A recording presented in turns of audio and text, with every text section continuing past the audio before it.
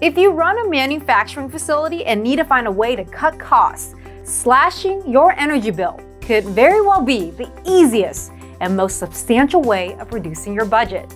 Here are the top 5 ways to improve energy efficiency in manufacturing plants. 1. Track your current energy use. Figuring out where you consume and how you consume energy is the first step to identifying how to cut energy costs. 2. Monitor real-time energy use. Being able to see how your devices are performing on a granular level can help you save money, manage consumption, improve efficiency, detect anomalies in your equipment, and prevent downtime and disruptions to your operations. 3. Lighting. Making the switch to LEDs can lead to a steep cut in your utility bill. LEDs use about a quarter of the energy to produce the same amount of light as halogens and last 5 to 10 times longer.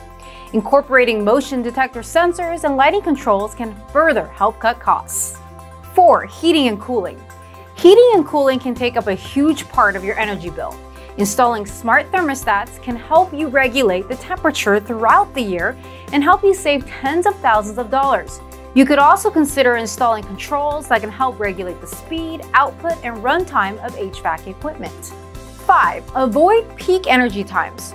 Running during peak times can drastically add to your plant's utility bill. Consider a PV solar and energy storage system in which a battery system is charged by solar power.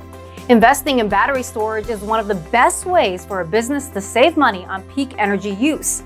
With this type of system, you'll be able to store energy at a lower rate for later use, like we mentioned during peak times.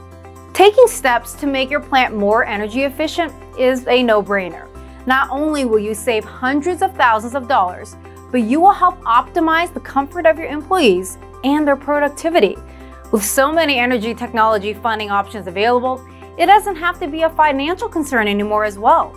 There really is no reason to wait.